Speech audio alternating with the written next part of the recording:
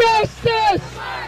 It's really a classic example of how the police will demonize their victims and create a whole new scenario to try and protect the thin blue line in their officers. My nephew is Marcus Golden. He was killed by two St. Paul police officers, Jeremy Doverspike and Dan Peck. One of the officers slipped on ice and his gun went off. The other began to shoot, thinking his partner had been shot. The police told many lies and changed the audio accounts of the incident. The representative speaking for the St. Paul Police giving the press conference was Paul Paulos. What he said was that my nephew Marcus tried to run over both of the officers.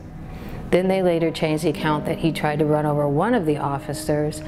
And that's just one of the many, many lies and fabrications. But what we found out from a witness is that yeah, the officer did slip on ice. Marcus was shot in the back of the head and the back of his arm, and his vehicle was completely shot up. He was behind an apartment building. It was isolated. It was dark.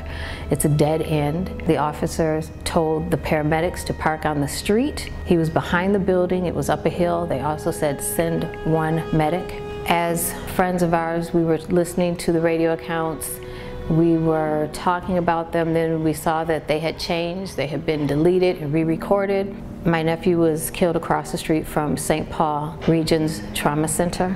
He was never taken to the hospital. Having the paramedics park on the street in the winter, they said send one medic, which paramedics work in twos because they have to carry equipment as well as push the gurney. That meant one paramedic going up an icy hill, a long icy hill, and go about half a block or so to where my nephew was. That also delayed any type of medical attention he would have received. My nephew was unarmed for 11 hours until Officer Sheila Lambie of the St. Paul Police Department came to my parents' home and retrieved a gun he legally owned. In the midst of all the inconsistencies, what they said was there was some trash on the bottom of the passenger side of the floor, which is why it took them so long to find the gun. 11 hours to find a gun on the floor of a passenger seat. So that's a bit of what happened in my nephew's case. The man that was killed last Wednesday was my brother Marcus. He was a good man. He was there for me every time when I needed him. And right now, I'm currently going to school for law enforcement to work with the police. And it hurts just because this is the city that I want to work for. And now that this happened, it's hard. It's hard for me. My sister, Marcus's mother, she was a volunteer officer with the St. Paul Police Department for 22 years, and she was a reserve sergeant for 7 of those years. So she knew the police chief, Chief Smith, quite well, and they lied on her in the report. 3 of them got together and said that my sister told them Marcus always wanted to kill a cop. They just wrote lies. And what happens when the police write lies in their reports, it makes it difficult for the families to secure help in terms of getting some type of justice, because it's very difficult to prove in a court case because people believe the police in what they're saying. There's a day where we won't march no more, and while my sister ain't equal and my brothers can't breathe, marching hand in hand with my family, we will feel these streets. Come on. I am Marcus Ryan Cullars-Golden's mother, and I'm hurt and I'm torn apart, confused. It just makes everything so difficult. My son that spoke earlier, I'm so proud of him for still wanting to continue on with law enforcement. He's almost done. My older son, one of his degrees was in criminal justice. And my affiliation for the last 20 years with the St. Paul Police Department.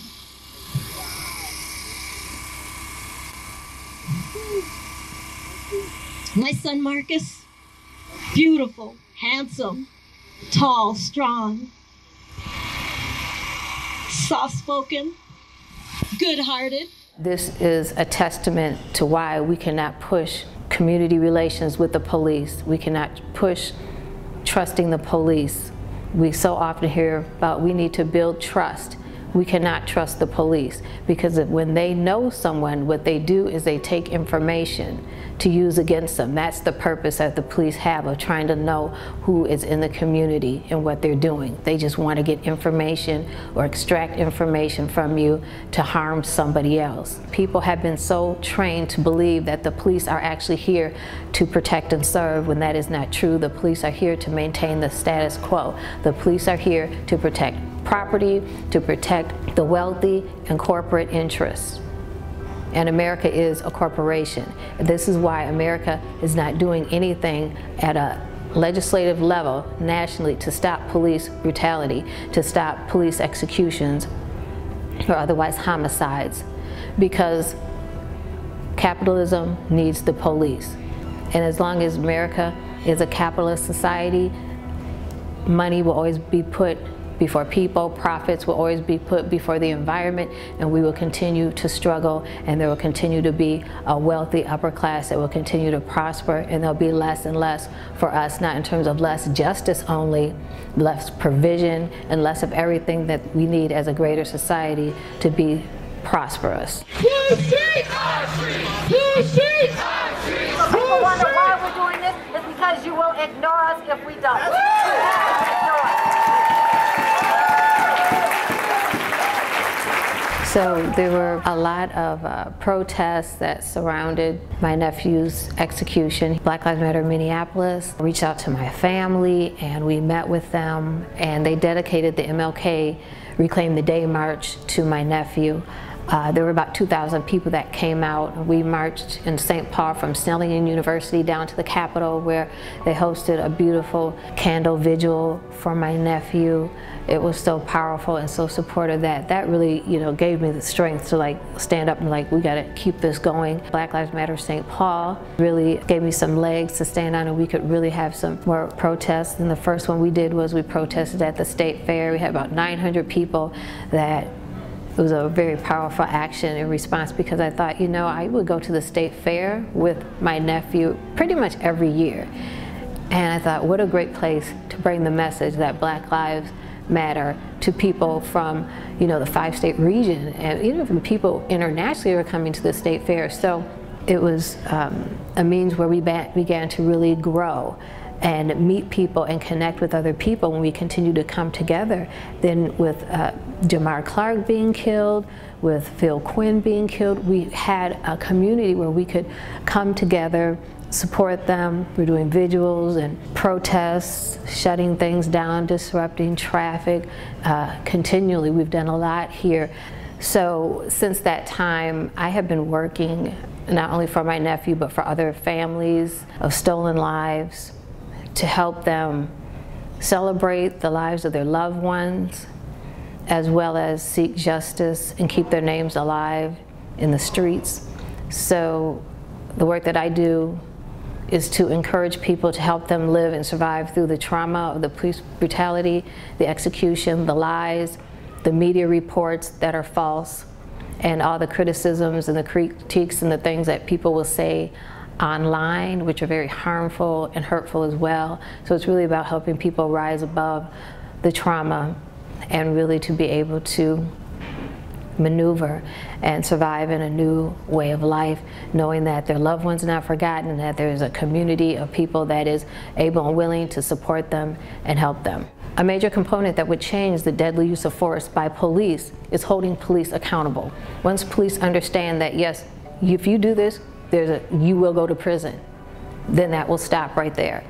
If police know that they're not going to have the support of their brothers in blue, then that will also help. If they know that they will not be allowed to sit on paid leave for 2 years, as we've seen here, if they know that they can no longer work for another police department, that their police career is over after they wrongfully kill someone, then that will change things also. When police begin to understand that they'll be held accountable for their actions, then that will change it. But without accountability, there will be no change. And aside from accountability, officers should give a statement immediately after they've killed someone. A video recorded, legal, sworn statement. They should not have days to collaborate with lawyers and other schemers to try and come up with a story. These are the things that when these things change, we will see officers change how they're doing their work. And anyone who is aware of any wrongdoing from another officer, they should be held accountable as well for not bringing that forward. But what happens now, there's not protection for officers, and we have seen officers that either lose their job, they've even been killed. So the officers who break that blue line, they need protection from their own, because they're killers and they're deadly, and they will turn their back on their fellow officers just like they turned their back on my sister, and for them it can be deadly. And I just want the state of Minnesota, the whole nation, to know that my son, I want everyone to remember him for the good person that he was in the short time of only 24 years.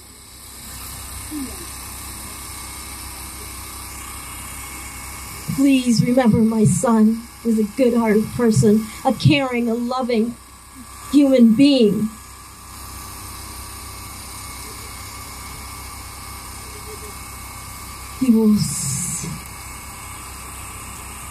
He's so beautiful, so beautiful.